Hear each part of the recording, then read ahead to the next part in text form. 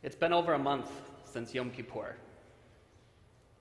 but I'm noticing that time and time again I catch myself singing aloud the words and the melodies of Kol Nidre. And whenever this happens, I stop with confusion. It doesn't seem appropriate to be singing Yom Kippur tunes after the Yamim Nora'in, after the high holy days. But I've realized that these last few weeks have certainly carried the heaviness, the power, the anxiety that comes with the holiest moments of our calendar. In some ways, it feels like we've all been fasting, like we've been preparing for a national cheshbon nefesh, and accounting of our collective souls. And like Yom Kippur, the hangover has left us confused, with relief for some and dissatisfaction for others. Because for years we have heard a different version of Kol Nidre. Not one where vows are annulled, but one where vows and promises become dreams and expectations, where we tell ourselves that the world will be different, and that at long last, true and lasting change is at our doorstep. But if we believe that Donald Trump or Hillary Clinton or anyone else can single-handedly fix the wounds, both individual and communal, that lay open and bleeding across our nation and across the world, then we are destined for a disappointment that will pull us even further apart. We can all make an argument here that our country is broken, that our community is broken, that the world is broken, and that each and every one of us is broken. But our brokenness is not a cause for hopelessness, and it is not a cause for despair. It's a reminder that we are human, that we are flawed, that we make mistakes, and that we are capable of doing better. But to do so, we must not lay the chips and the shards of our brokenness at the feet of any one individual, of any one person. If we want change, we must see our brokenness for what it is, a responsibility that belongs to all of us, to each and every single one of us, and one we must defiantly refer to as beautiful. In the New York Times this past week, Leon Wieseltier, the author of Kaddish, wrote an op-ed in remembrance of his friend Leonard Cohen. And he began his article with the words Cohen wrote to Wieseltier's son, who sent him a letter asking what inspired him to write his song Hallelujah. Cohen responded by saying, quote, "I wanted to stand with those who clearly see God's holy broken world for what it is, and still find the courage or the heart to praise it. You don't always get what you want, you're not always up for the challenge, but in this case, it was given to me, for which I am deeply grateful." The wake of this election should open our eyes to the harsh reality that we have walked away from the courageous praise of our broken society, and have returned to our individual concerns with the false placation that somebody else will do the job. And now we are waking up to a world in disarray, a world that is angry, hurt, scared, and inexcusably lonely. And as we look around, desperate to identify who is responsible and who will come to our rescue, the praise remains unheard, the seats of responsibility vacant.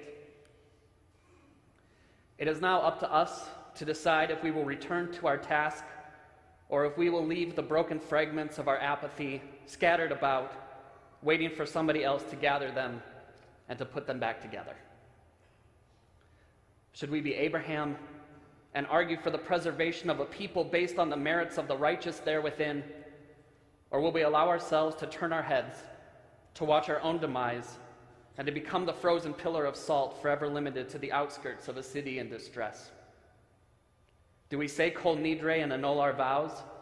Or do we say Shavua Alai, I promise, I swear, and take on the promise of repairing the overwhelming number of cracks that lay before us? The choice is ours. Ultimately, the choice is ours. But the reality of our present needs to be understood. The vows and promises of candidates and politicians build walls. The vows and promises of a people who love and care for one another build bridges. As I was preparing for Berman night this past Thursday, I stumbled upon a TED Talk by a man named Louis Schwartzberg. Schwartzberg is a photographer who, for over 30 years, has made his living by doing time-lapse nature photography. He sets up a camera in front of a flower or a budding piece of fruit or a growing vegetable, and he films it for months. And he has rolls and rolls of film that he uses for months and months at a time, all for the sake of creating a film that might last 2 or 3 minutes. In his talk, Schwartzberg says something quite simple but incredibly profound, and so important for us to hear today. He says, quote, "We protect what we fall in love with."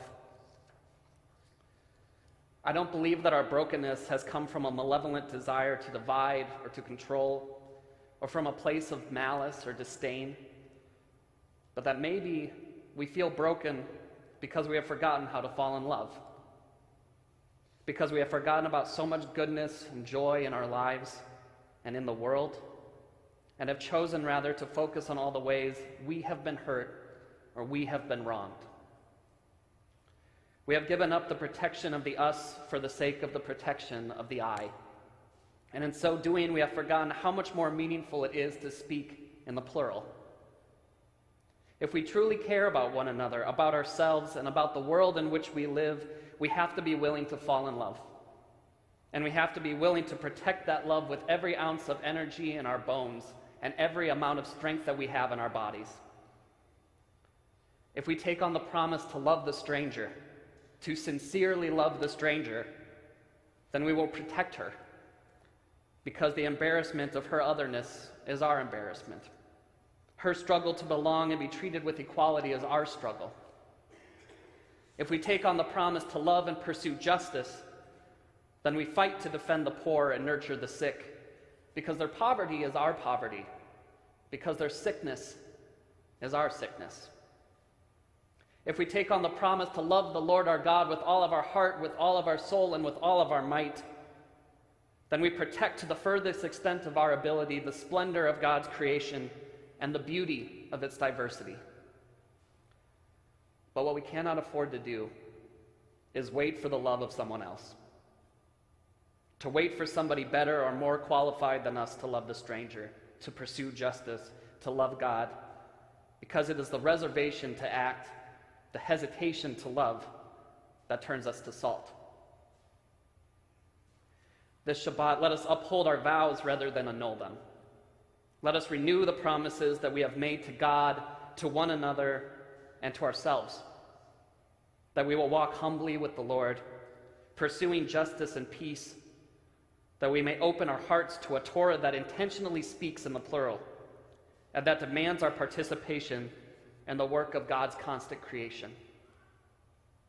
On this Shabbat, where we read about the destruction of Sodom, the raising of Gomorrah, let us not look backward like Lot's wife, forever bound to the pains and mistakes of the past, but forward to the future, with the dreams of our vows guiding our way.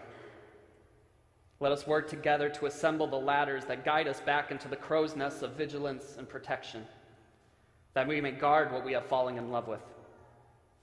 Because sometimes we feel broken, but we're broken together.